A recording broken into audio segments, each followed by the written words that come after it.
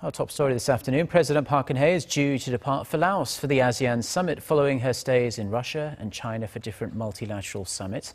The South Korean leader has been winning international support to rein in North Korea's nuclear development while highlighting Seoul's ideas to foster economic growth. She'll sit down with US President Barack Obama soon after she lands in Laos.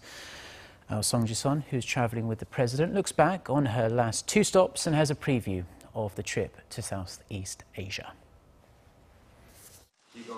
After agreeing to reinforce strategic communication with Russia and China on the North Korean issue, President Park will sit down with U.S. President Barack Obama soon after she lands in Laos on Tuesday, and with Japanese Prime Minister Shinzo Abe the next day, sending a united message to Pyongyang from all the members of the six-party denuclearization talks. 북한이 핵을 포기할 수밖에 없도록 만들려면 북한에 단호하고 일치된 메시지를 보내는 것이 무엇보다 중요합니다. 우리 정부는 북한이 핵을 포기하고 개방과 협력의 길로 나온다면 국제사회와 함께 적극 지원할 것입니다. Following the multilateral summit, President Park will seek support through bilateral talks with Laos, a socialist state close to North Korea, and the chair for this year's ASEAN Summit.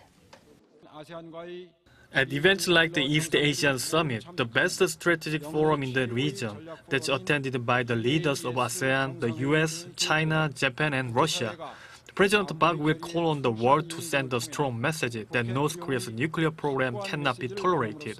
We must continue to cooperate to help Pyongyang make the right choice. At her last stop of Vientiane, Laos for the ASEAN Summit, President Park will continue her call to implement the UN sanctions to pressure North Korea and to boost job creation and growth through open trade. 송지선, Arirang News, Hangzhou.